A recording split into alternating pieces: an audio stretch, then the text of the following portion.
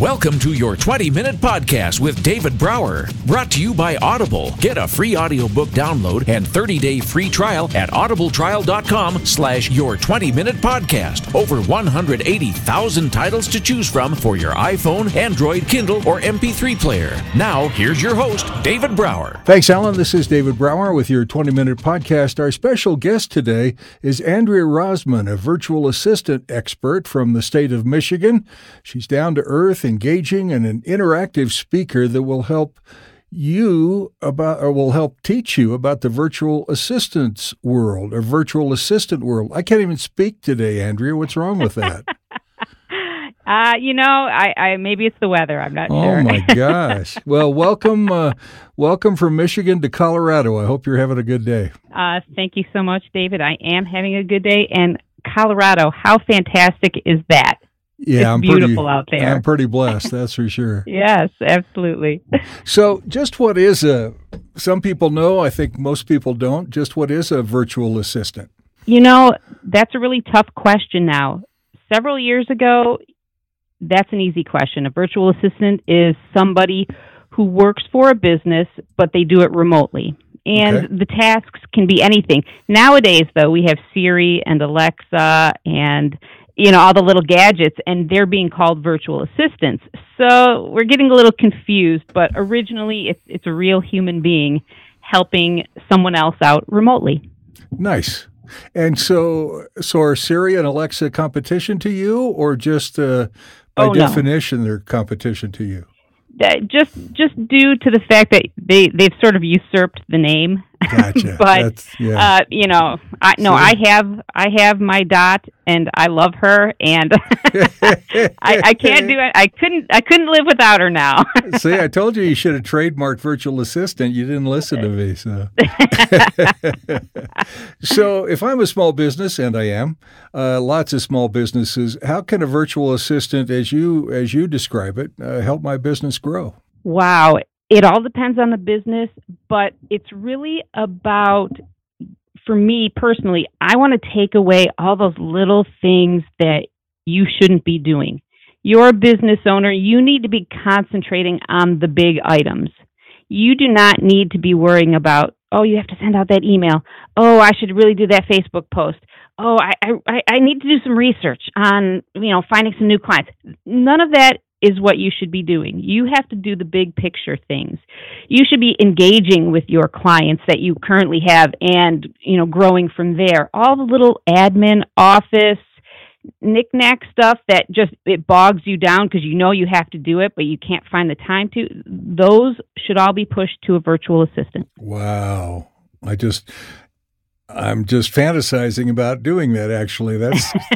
I'd never thought about that before. I did. Well, I take that back. I did. It was several years ago, and I hired a telephone secretary, for lack of a better term, answering service, sure. I guess, right? And right. So I did that for a while, and I didn't get enough calls to worry about it, so I quit doing it. But the way you describe it, it's kind of interesting. It kind of piques my interest a little bit, and it comes across all types of businesses, I would think. Absolutely. Me personally, I have helped so many different types of businesses. Musicians, lawyers, doctors, digital marketers, public speakers, you name it, everybody needs help. And, and it's little things. Sometimes maybe you just need, I always say, what if you could take an hour a day? What would you do with that hour? If you could give that hour of work away to somebody else, that's 5 hours a week that you could breathe and concentrate on something that you really, really want to be doing. I would be walking my dog and riding my Harley. That's great. Absolutely. and that's it too. We don't really think about it. It's like, I've got to give you this work so I can do other work. Why not just here? I want to give you this work so I can relax. And that's part of what my team is for. I don't want to do everything. Here, you do this so I can concentrate on my life. Well, yeah, and I mean, at the end of the day, a lot of us talk about having balance in our life, but so many of us don't just because of the circumstances that you're talking about. Absolutely, and I think virtual assistants really, really understand work-life balance. I work from home. It's a very relaxing time for me. If I want to go out to lunch, I go out to lunch. If I want to take the day off, I can. If I'm going to sit here and work in my jammies, I'm here in my jammies. And so we really understand what other entrepreneurs are trying to achieve, and we want to get them there. Absolutely. And I do the same, which is kind of terrifying, especially working in my jammies part. It's just not right. But as long as you're not video conferencing, it's okay. That's right. That's exactly right. So you've got a team of people that help you get this accomplished. I'm sure it's not something that you just do for everybody by yourself. Oh, I would be completely overwhelmed if I didn't have. I have 3 team members. They're fantastic, and I couldn't do it without them. So, Chicago Bears fan. Oh, seriously? I'm sorry. Everybody has to have the, I'm sorry, we've been disconnected. I'm sorry. No. Just kidding. Somebody's got to love them. That's right. Could be worse. Could be the Cleveland Browns. So it's all good. That's right. So you've been there, done that as far as corporate America, IT projects, healthcare. I mean, you've had quite an extensive background in work and in previous lives. So how did you go from all of that to creating Gal Friday? It was a happy accident. Really? When the economy took its big downturn 10, 11 years ago, that would I be lost 2008. I remember losing my job on April 30th, exactly. 2008. Yes. I lost mine just before Christmas. My whole department was gone, and I wasn't planning on all of this that I've been doing. I went, what's the first thing you do? Well, I better get my resume together. Right. And I was applying. Hundreds of jobs. And as I'm sitting there, I'm thinking, I wonder if I can help somebody online, because maybe I can just keep my brain active. I don't care what it is. Let me just do something. Yeah. And I found somebody that needed some help. It was nothing major, just an hour a week. Okay. And then I found somebody else, and I kept finding other people that needed help. And I thought, this can't be a business. This is not, people don't do this, right? Yeah, but they do. And it just grew from there. And so 10 years later, here I am still doing it. I love stories like that. And my experience was exactly 10 years ago, too. And I work for myself from home. I'm a voice actor, voiceover coach, and I do podcasts because it's fun. And I learn things. I educate people and help pay things forward and those kinds of things. So, wow, that is really cool. So, and, speaking of people coming to you, there's no such thing as a coincidence, Well, I don't think so. Maybe. There are some coincidences. There are some accidents. There are some people that are running to me, and there are some people that stumble over me. There you go. I like it. So you've been doing this 10 years. Right. That's a track record. Wow. Yeah. So how many businesses do you work with? Let me rephrase that. Do you work with businesses on a ongoing basis, or a just come in, help me fix it basis? What do you do? All of the above. Okay. I have clients that I work with daily. Mm-hmm. I have clients that maybe it's a few times a month. I have clients that I don't hear from for an entire year. They just have yearly projects. I have clients that I haven't heard from in 3 years, but then they come back and say, hey, I need this project done. And I'm good with all of it. That is great. We're here when you need us. Well, the other nice thing about that for you and your team is it makes every day different. It's always different. Yeah. And that's probably one of the best perks of this is it is different. And working with so many different types of businesses, I learn so much, and I get to meet so many different amazing people. So it's really great. Well, that's cool. And so let's see. I'm looking at your list of, you mentioned earlier, we help everyone. Oh, my gosh.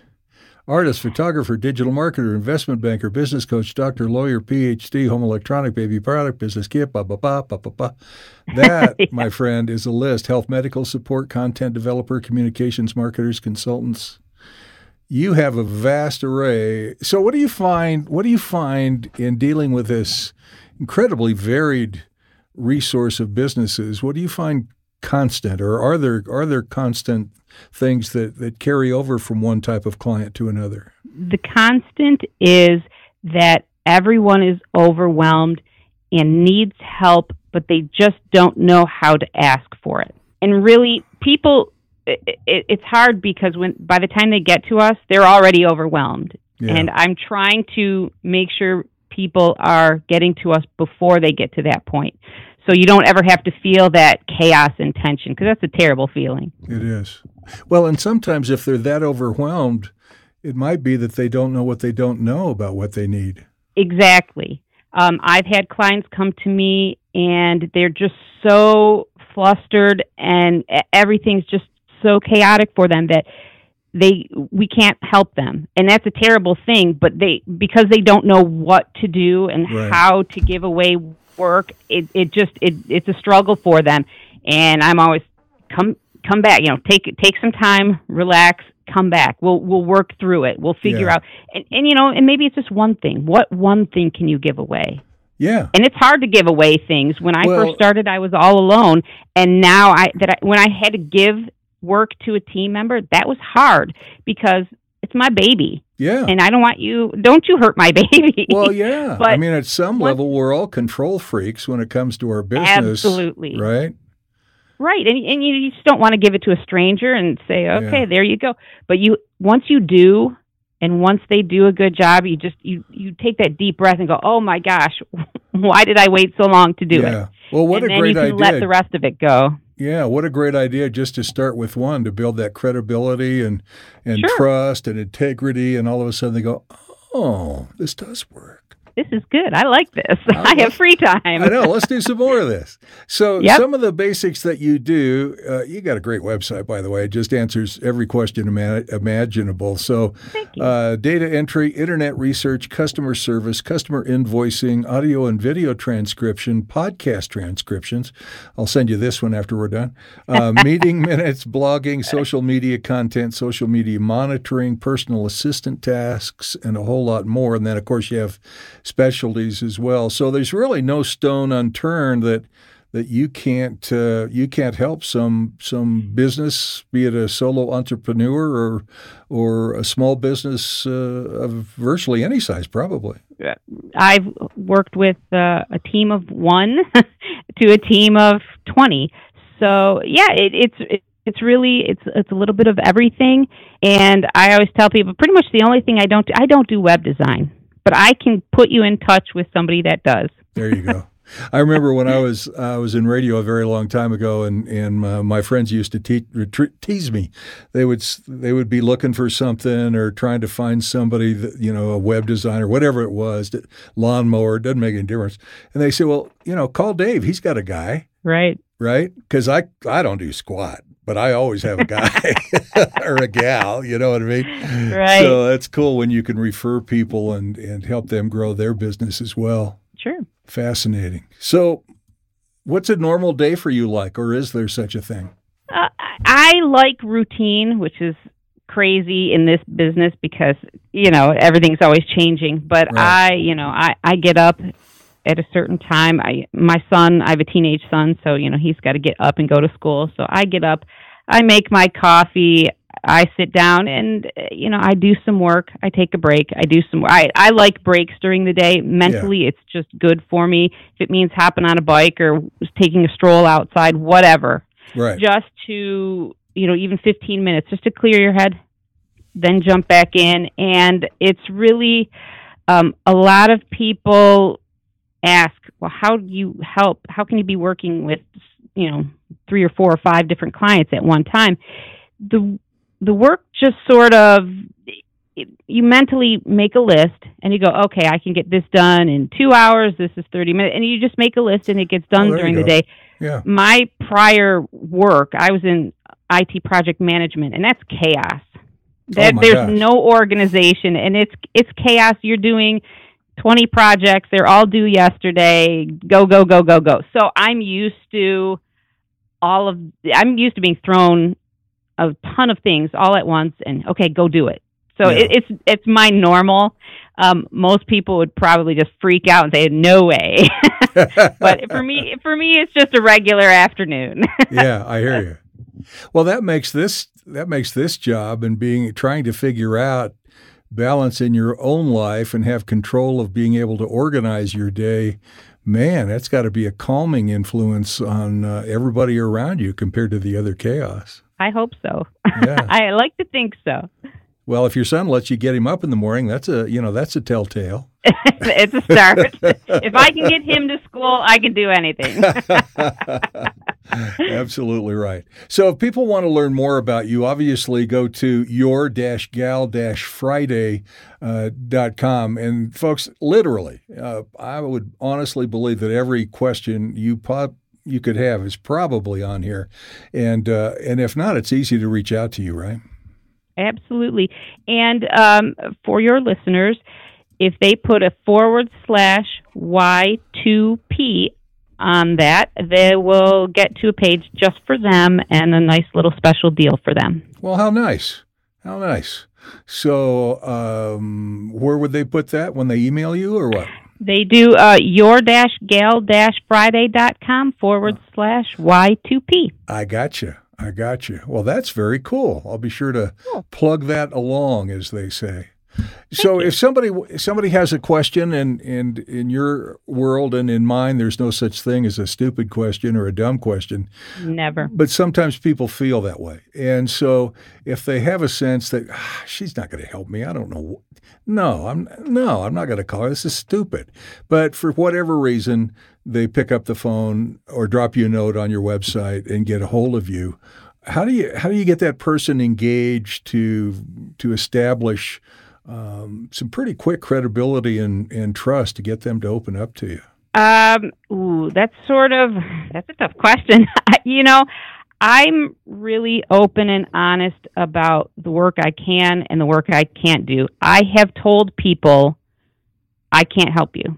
Good. But I know somebody who can. I cannot do everything. I've done a lot, but I will never tell a client, "Oh, sure, I can do that for you," when I know I can't, because that's terrible. It's a struggle for me, and then I'm upset, and then I don't do good work, and then the client is upset, and I will never. I can't do it. Integrity. So it's always going to be integrity is critical. Yes, I'd rather say no and have them walk away happy than say yes and have them walk away miserable and tell everybody else how miserable they are. Right? Yeah, that word of mouth is just not a good thing. Right. That's awesome, man. I'm glad you've had a great 10 years and you are having great success, and your team is enjoying their work. Have you had the same team for a while? I've had one person on the team for, oh my goodness. It's sort of a blur after a while. I'm going to say 6 or 7 years, but I could be wrong.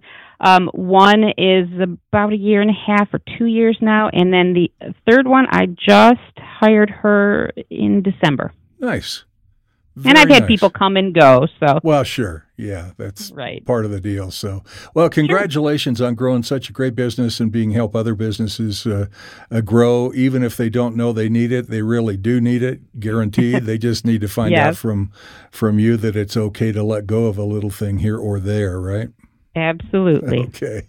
Hey, this has really been nice. Thanks. Andrea Rozman from Your Gal Friday, and it is your-gal-friday.com /Y2P, and you can get a hold of her and any of her assistants, and they are Elena, Lynn, and Frankie. Hey, Andrea, thanks so much. Really enjoyed the conversation. I hope you have a great rest of your week. Thank you so much, David. You too.